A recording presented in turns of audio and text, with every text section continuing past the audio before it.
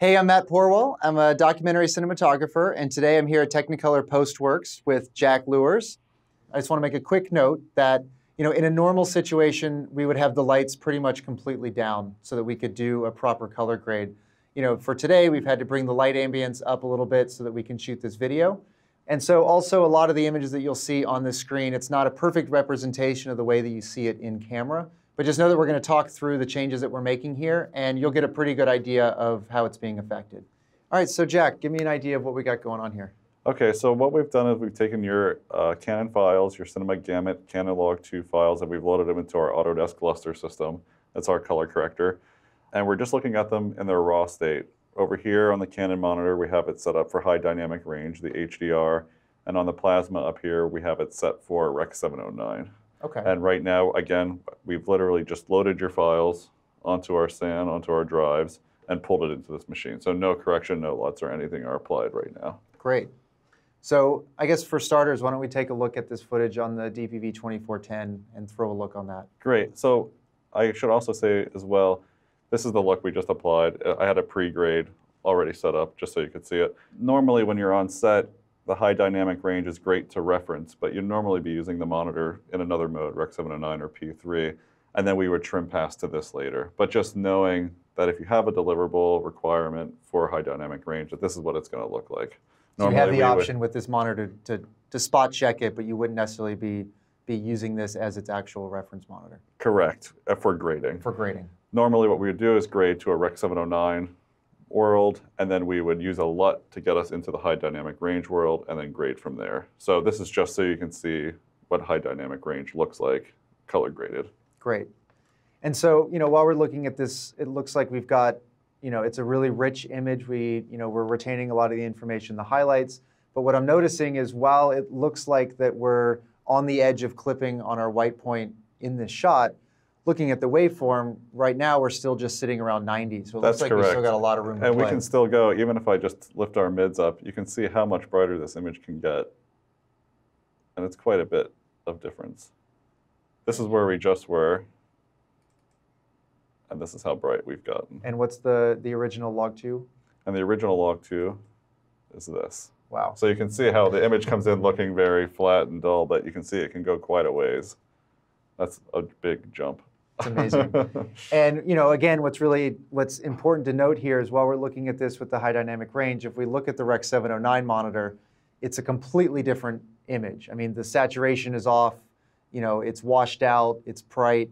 So this is not something that you can just do kind of a drag and drop from one color space to another. I mean, when we're working with high dynamic range images, you can't just apply that look straight to a 709 monitor. Correct. And currently how things work right now is that you would be mastering to another kind of format. So we would be mastering to Rec. 709 and then going to high dynamic range after that. Right. So we would get this to look right, and then we would use a lookup table to get the HDR to look right, and then essentially do a trim pass, which is adjusting the color to make it look how you would like, or the cinematographer in high dynamic range. So going to high dynamic range is effectively a second color grade. It is effectively a second color grade. Okay. An easier one because we've done most of the work.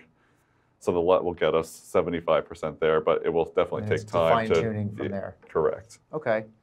All right, so with this project, we're not going to be finishing in HDR. We're going to be finishing in Rec. 709. So let's go ahead and get swapped over so that we can work in that space. And that's what's great about this monitor is I can change quickly out of HDR and back to Rec. 709. So now here we are. I'm in Rec. 709, and it's looking like all of our pictures are starting to match now. So yeah, now you can see our plasma is matching to our Canon monitor. And you can also see, just switching, as you did, how drastically different the HDR is to the Rec. 709 space. So completely different different animal. Yeah. Exactly. All right. So why don't we take a look at, now that we have everything set up to Rec. 709, let's take a look at our footage back at just the native log 2 file. So this is how you guys shot it. So literally now all we've done that's different is we still have your raw camera files loaded into the luster. And the only thing we've done now is switch the color space on the monitor to Rec. 709. Is it normal for your workflow to start with the LUT and apply that as a starting point, or what's your standard process? Personally, what I like to do is get the raw footage in. I like to get the LUT that you were using on set as a viewing LUT, and I like to rebuild and reconstruct that here in the luster and on our monitors, just to see what you've been seeing so I can get my head wrapped around about what your intentions were, try to push them further, try to finesse them, and essentially my job is to get what the cinematographer's vision is, together with the director. So what I like to do is get the raw file, put the LUT on, use it, see it, and then I like to take the LUT off and try to go further with it. So let's go ahead and throw that LUT onto this footage and see what it's doing. You got it. So here's the LUT just applied, nothing else going on. So just from looking at this, I mean, it looks like, we've got a lot of saturation, and it looks like we've lost a lot of information in our windows. Is that something that is the case, or is that just how the LUT is That's just the LUT, how it's translating, and that's a great point, because a lot of times people will come in freaked out, like, oh my gosh, my highlights were blown out, but I swear they weren't. So then I take the LUT off, and I essentially have done my own grade. It kind of gets us in the same world, but now you can see we have the detail back in the window. We have a lot more detail under the desk and the shadows. The monitor is great for that. It's showing you the highest highs and the lowest lows and everything in between, which is ideal and how everything should be when shooting, yeah. So let's jump to one of the shots of the factory floor. I want to see. So here's a shot. Again, this is in its log state. Okay, so this is straight out of the camera at log 2, right? That's correct. The director and I had a conversation going into this where, for just a general idea for the look, we wanted to, because we're working in a space that's kind of void of a lot of color information except for certain pops here and there, that we wanted to push our saturation a little bit and try to pull some more of this color out of the information. So I prepped a look, again, without using the LUT. Now this is an immense amount of saturation. We have over 200%. It's a lot of saturation, and as you can see, it might be a little too much. But just to show you, you can really twist and manipulate the log 2 footage and get some stylistic looks out of it, which is, I think, important to know. Yeah, that's great. I mean, I would say this is definitely getting in the direction that we're after. I think let's pull the saturation back a little bit. So I'm pulling it back. We're just going to go to 120% saturation. Good, good. And then I think the only other note is I would probably just warm up the shadows a little bit. You got it.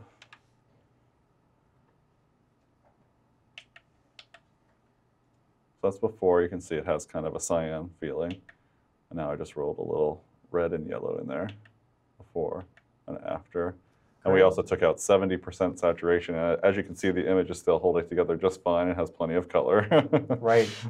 So this brings up a little bit more of a generalized question. Working with log 2 in the cinema gamut color space, talk to me a little bit about the options that this brings up and the flexibility that it brings up when doing a color grade. How much latitude do you have to work with in color? The log 2 space is ideal just because it does give you full range in blacks. It gives you great range in highlights, and we can dial that stuff back together. And sometimes people want blown out highlights, and we can do that. But what's nice about that is we can also dial it back. You don't have to have that look. It's great to have the 15 stops of range that the log 2 is giving you. I prefer this method over shooting, just with the LUT baked in, of course. And we can pretty much do whatever we need to do in any style you want shooting in that mode. It has full range of color. Really, the sky's the limit, or our imaginations are. Great. So, for this project, obviously, we're shooting in UHD, which is being recorded at 10-bit color depth. Now, if we were shooting in full HD, we have the option of going up to 12-bit, as well as recording in 444 versus 422. Right. These are numbers that get thrown around a lot. So, how does that play into your space, and are there advantages, disadvantages to some of these settings? I mean, currently, the way we deliver now for most broadcasts is going to be 422, 10-bit files. That's kind of the standard and what is delivered currently. Of course, if you have the option to get more range and more bits, we'll take them. So, from a documentary perspective, one of the things that, we're sitting here talking about, all of the available options we have with grading. One of the hardest things that I find in certain situations is just getting and sustaining a proper white balance, right? I mean, in some of these environments like here, every single one of the overhead lights was a completely different color temperature. So how, does the color space and the log2 and the bit depth of this camera give you flexibility in just being able to make wide shifts in, say, adjusting color temperature? Definitely. The log2 space gives us all that range. Where I really notice it is, it's pretty easy for us to white balance a camera that's not white balanced. It's a pretty basic maneuver. What's harder sometimes is if you're shooting, for instance, indoors and you're going outdoors to a super bright area and you have to quickly shift your iris, close down. We can adjust with that log2. We still have the stop range to make that transition very smooth. And although it might seem extremely harsh as you're filming and you might be thinking like, oh, I just got the subject exactly what I needed to say, said it perfectly, but man, that exposure shift it just killed me. When you bring it here, the log2 is giving us the advantage to bring it all back together and remove that bump. Oh, that's really nice to know. One of my, favorite things was coming into the color grade with the original C300 and working with that footage. And that footage was only at 8-bit. So to kind of see what the available options are now with the C300 Mark II, with the new log2 gamma, and being able to record in 10 or 12-bit color depth, this is opening up a whole new world for me. I agree. And we did a lot of work with the old camera too, the older model, and the newer one, just playing with this footage recently, it just has a more organic feel. And I feel like you're getting the detail in the blacks, things are a little crisper, you're getting in the highlights, and overall, a great improvement. That's great. All right, so let's go ahead and jump into to another shot. You got it. I think if we can just see the native LUT thrown onto that for starters and see what we've got. So here's the LUT. All right. Yeah, I think maybe we can strip that away and we can just start to build up from scratch. You got it. Cool.